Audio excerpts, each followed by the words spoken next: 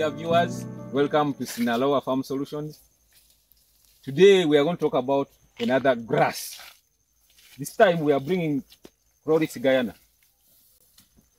It is also known as Rhodes grass, and in Uganda we call it Kasivante. So you can see the Rhodes grass, Chloris Gayana. It is a pasture that is really recommended in dry areas. It is drought tolerant. It has deep roots, which can go up to 5 meters below the ground. And then it has enough biomass. You can see the leaves. This Chloris Gayana you see here is a bit mature. It has overgrown. It is seeding. And that's why you see it has many seeds. And we have left it to overseed, to seed, because we want to harvest these seeds. And we shall be using them for planting other fields. Why should somebody go for Chloris Gayana? Especially in regions, dry areas like Nakasongola. Chloris Gayana, first of all, it establishes very fast. If you plant it, what it does, it first covers the whole ground. It spreads down horizontally. Then after that, it starts going up, growing upwards. And within 3 months, it had covered the whole ground, and it had killed most of these other pastures that were inside. I mean, weeds. It had killed all the other weeds that were inside, and you can see now it is only Chloris Gayana here. So Chloris Gayana establishes very fast. That is one major advantage. When you plant it, you know that the field is all going to be covered within 3 months. And two, Chloris Gayana has very deep roots. It can go up to 5 meters deep. You know, and that means that during the drought, it will last longer. It will survive drought conditions. Because the roots go deep, they are able to access deeper areas which are moist, which have water and nutrients. And then Chloris Gayana also, it is high yielding. You know, you can get 30 to 40 tons dry matter per hectare. That is very good, really. Me, this is my one. Actually, Chloris Gayana is. Some people say Bracharia murato is a wonder grass, but for me here in dry areas, Chloris Gayana is a wonder grass. It does very well. When the cows feed on this Chloris Gayana, they produce more milk. So that means this grass produces what? Results. And my dear viewers, if you are in a dry area, the best pasture for you to go for is Chloris Gayana. Kasivante. In Uganda, it's called Kasivante. When you are harvesting Chloris Gayana for hay, please, you cut the grass when it is still saturate before it produces these seeds.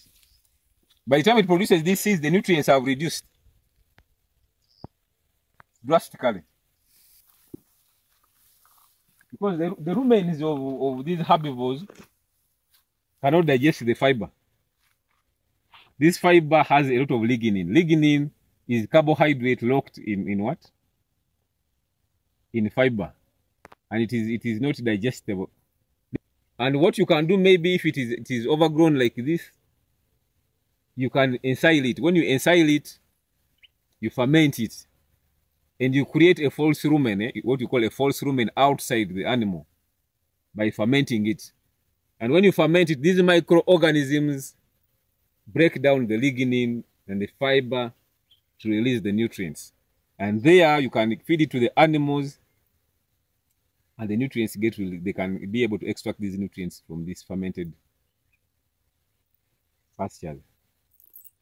Okay? This grass can grow up to 2 meters long. You can see the height. It can grow up to 2 meters long.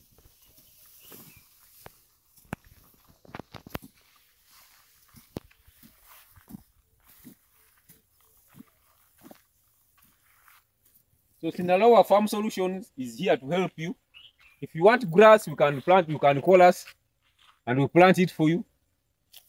If you want seeds, we can sell you the seeds. If you want your land to be fenced, your farm to be fenced, we can fence for you the land. Even machinery, we deal in machinery. We have mowers which can cut this grass.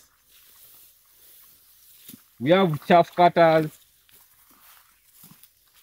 We have choppers which can cut silage. So cameraman, you show them this grass here. This is another grass. another grass called the Bracharia murato. This is murato 2. Very nutritious grass. Protein content is so high. So high. It is also drought tolerant. But it's a wonder grass. My friend, when you get Bracharia murato, you are just safe. Your animals are safe. This one we shall have a topic on it sometime later. But right now we are looking at Chloris Gayana. And when do you harvest these seeds? You know, these seeds, when you see that they have matured, they are beginning to drop off. You will see the seeds beginning to drop off. Then you start harvesting. You know they are now mature, you can harvest them. And when do you harvest the hay? As I told you, you don't wait for the grass to form these seeds.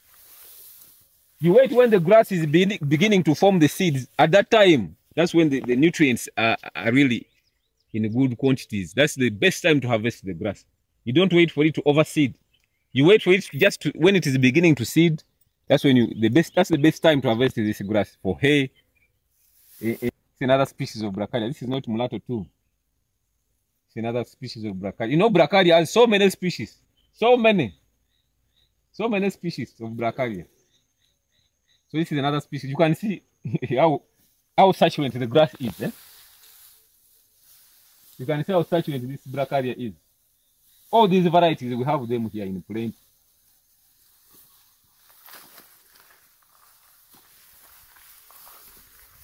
Look at the Chloris.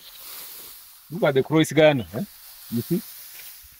You can see how much forage there is here. Just grass. There's no fiber, little fiber. So this is the best time. This is the best stage to harvest this Chloris Gayana. When it is just beginning to seed. Most of the nutrients are still, the protein content is still high, the sugars are still high. And let me tell you the other thing. You know, the best time to cut pastures is in the evening. Why? The best time to cut pastures for hay or even to feed animals is in the evening. In the evening, the sugar content of these grasses is very high. Because they have been exposed to a lot of sunshine, they have made a lot of sugars through photosynthesis. So the sugar content is high. And when you harvest in the evening, you cut the grass with all those sugars. And they are kept in there. But when you harvest in the morning hours, the sugars have been already what? Used up. They are not there. Either they have been stored in form of starch or they have been used up. So the best time to harvest pastures is in the evening.